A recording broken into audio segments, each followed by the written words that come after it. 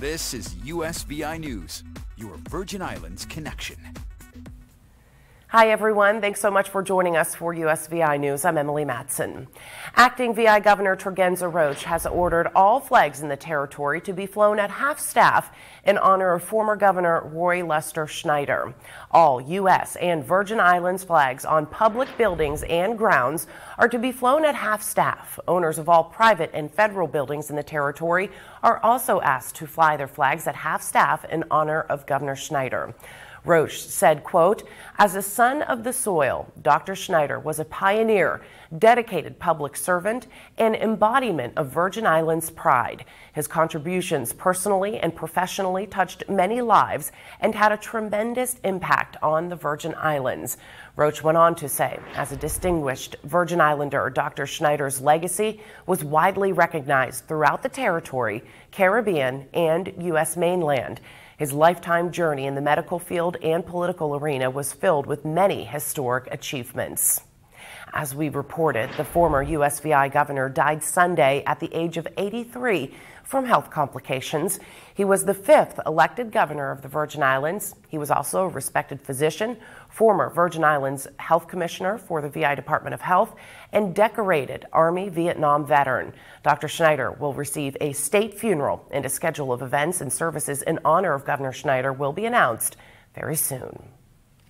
A Florida judge has pushed back the drug smuggling trial of former British Virgin Islands Premier Andrew Foy to next summer. A Florida judge granted Foy's lawyer's request for a 7-month delay for the trial, which was set to begin on January 9th. It's now been pushed back to July of 2023.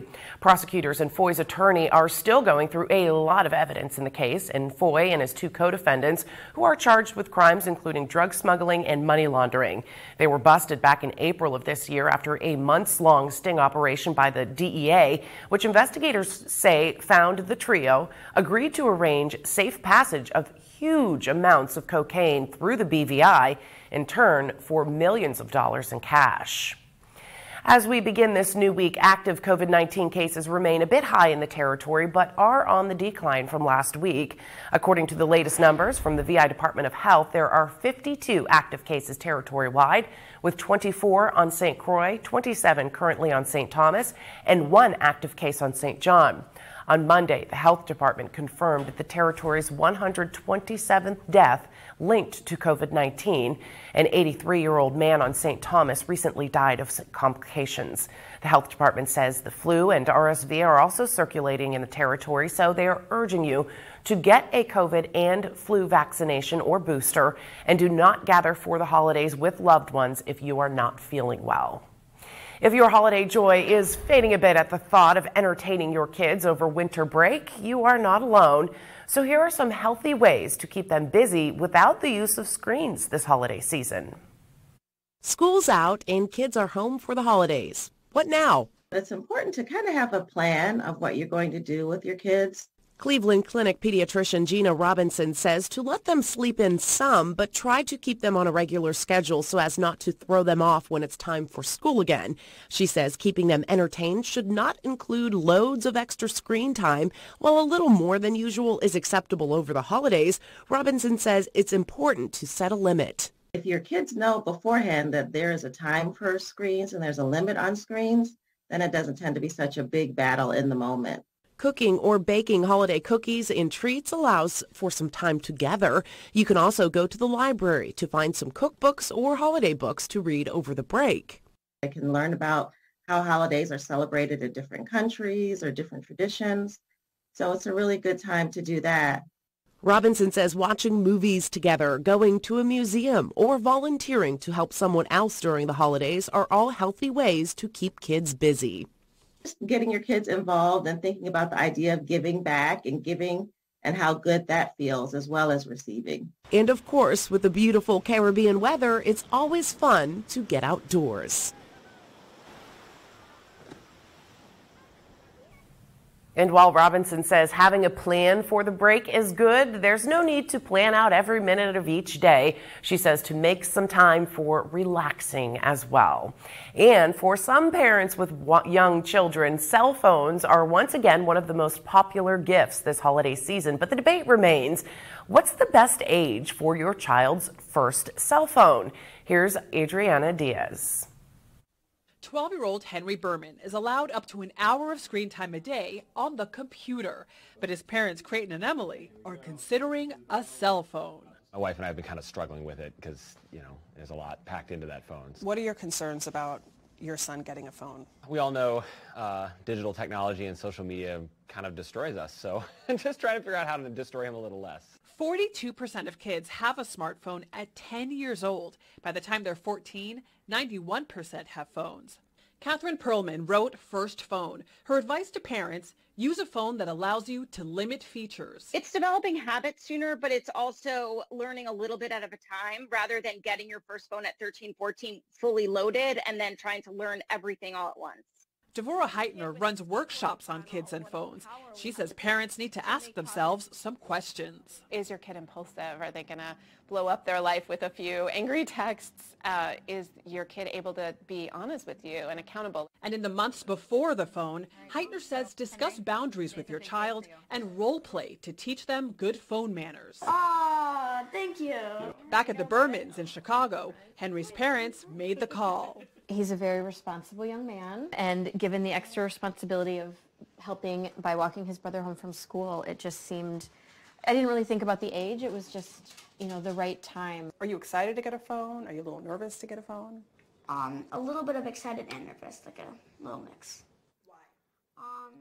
There you go, bud. You're like a grown-up. Now you have to get a job and pay rent. Wait, what?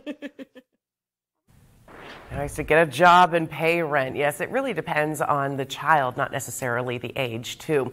In consumer news today, high food prices are continuing to hit consumers in the pocketbook.